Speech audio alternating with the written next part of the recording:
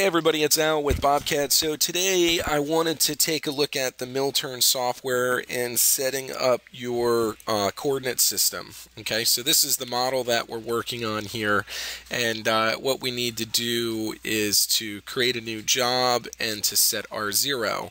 So just like in milling, with mill-turn you can position your zero on the part, so you want to pay attention to a few things, and let's just go ahead and get started. So we're going to do a mill-turn job. We're going to run the stock wizard here,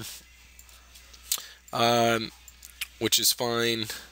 And then we're now at the origin page. Okay, so I'm in a top view right now. You don't need to be in a top view, but and my part is running parallel to the x-axis, the world coordinate system. So when I rotate this, and the way that I rotate this is I smash my mouse wheel and I do a rotation. You can see I have this gnomon in the center here, and we have x running this direction, y running this direction, and z running this direction. And what we need to do is we need to make it so that the z negative is going this way. All right, now the way that we do that is there's these buttons over here, X, Y, and Z direction, and then there's a swap button which flips the direction that it is. So we use these in order to set where our axis is, or how we're aligning our origin to our part. So as an example, if I want this to be the x-axis, I click on X direction and then I click on that point there, and you can see that's now the X direction.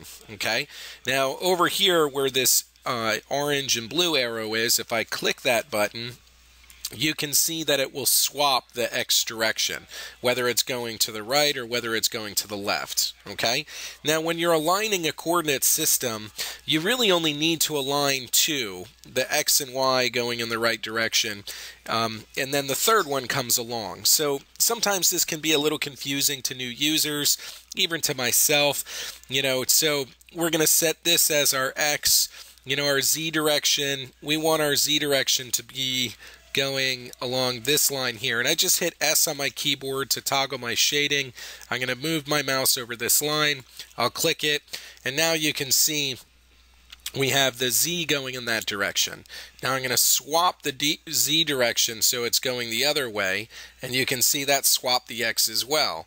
Now I'm going to swap the X direction, and then now we get it all aligned. So really, sometimes it's just, the more you do it, just picking the correct X and Y or X and Z really makes it quite a bit easier. So let me show you what I mean. Let's go ahead and cancel out of that real quick. Okay, we're gonna go, let me delete my job, so I'll start over. I'm gonna do a new job, mill turn job, right? Run my stock wizard. Okay, so now I'm gonna set my coordinate system. Okay, so what I'm going to do this time is I'm going to set my Y direction to here, and just by setting my Y direction to there, that brings the Z and the X in the correct location.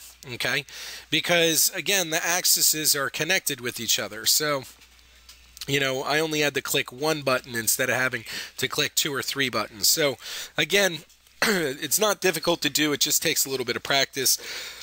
Hopefully that will help clear that up for you. Now, the axis that you set up, matters, because when you're programming your job, your X and Z axis, this is where you lay out your turning geometry. Okay, so I'm matching the normal layout in BobCAD. Normally when you're doing turning, you do it in this orientation. It doesn't have to be, though. It's just when you're creating geometry, you want to make sure that you're in the proper plane, or you have a plane set up to create that geometry. And that's the other topic I wanted to cover real quick. If you're working off a solid and you need to do 2-axis turning routines, those are based off a wireframe at this time. Okay, so you need to take your model and convert it to wireframe.